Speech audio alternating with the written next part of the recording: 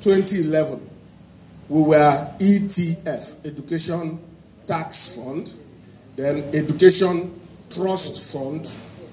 Then 2011, we became TETFUND.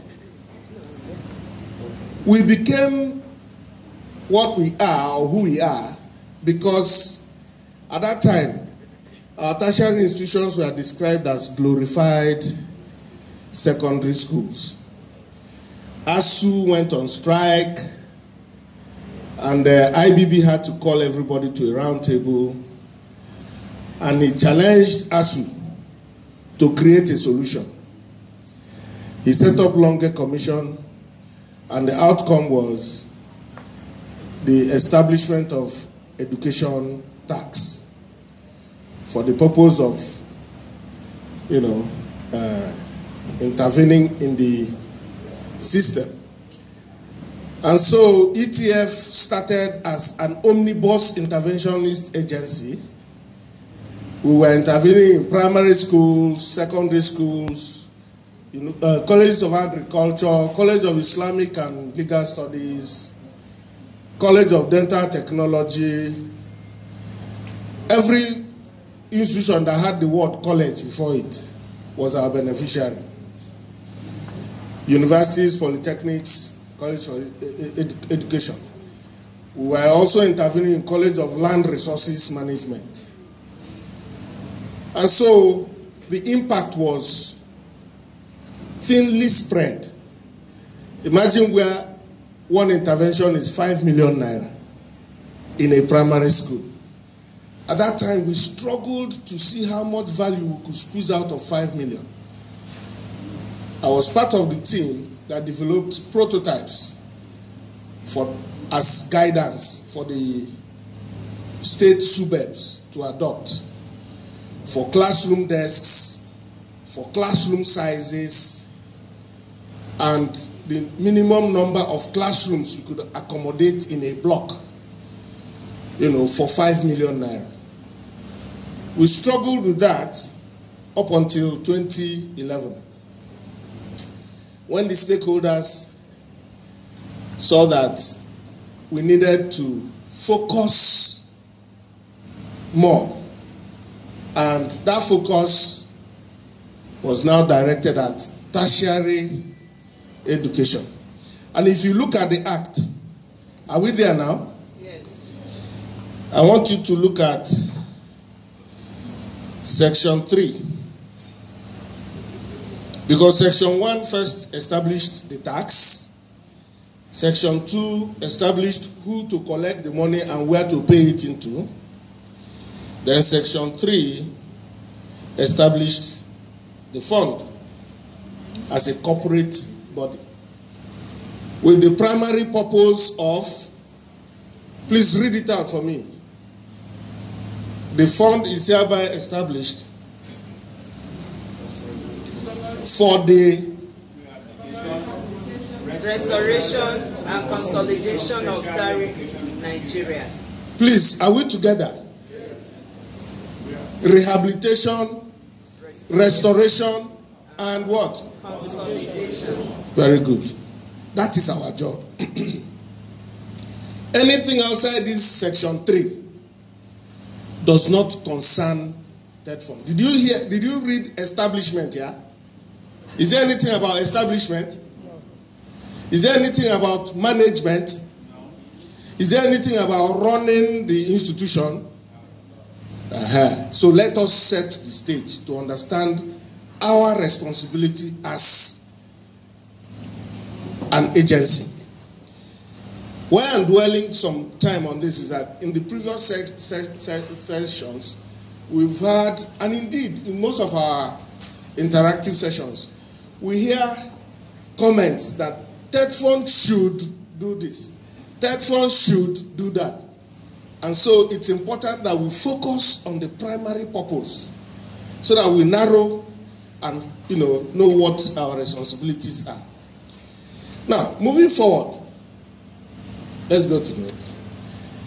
The mandate is further detailed in Section 7 of the same Act. If you scroll down, you see Section 7. That is what we call the mandate of the fund. In fact, that section not only says what we should do, it also identifies who should be the beneficiaries as public universities, public polytechnics, and public colleges of education owned by the federal government, state government, and if perhaps any local government owns such an institution, it's also public, because the Constitution recognizes these three arms of public governance in Nigeria. It further goes ahead to say the ratio of distribution of these funds. Next slide. That universities will take 2 parts, all public universities will take 2 parts, all public polytechnics will take 1 part, and all colleges of education will take 1 part. When we gather all, it makes the whole. Next, please. Next slide, please. Okay, now, having understood what our work is and how we are expected to do it, the foundation board engaged all the then stakeholders, and they looked into the future and crafted our next strategy document, which is the vision and mission statement.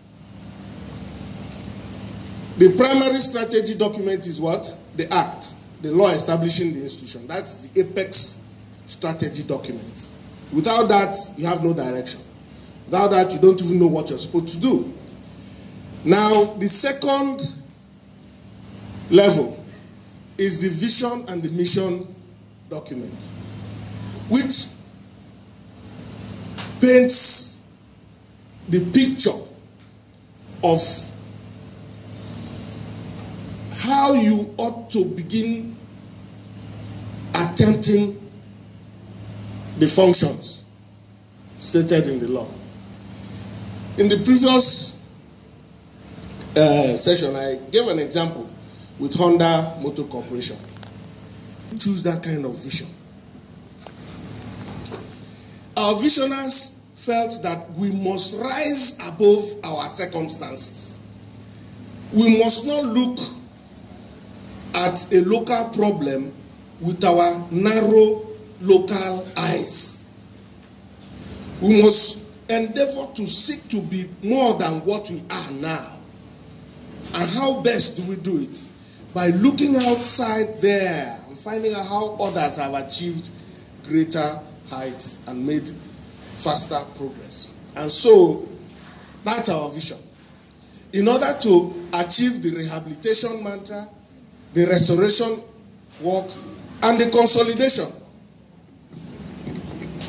it is said that you cannot continue doing exactly the same thing and then expect different results. And so, the mission statement was now couched in order to achieve that vision, to provide focused and transformative intervention, not just to be world class. Whatever intervention we are going to give must be transformative. It must create a difference. It must create a new experience. It must give our benefiting institutions something to look forward to. Next slide.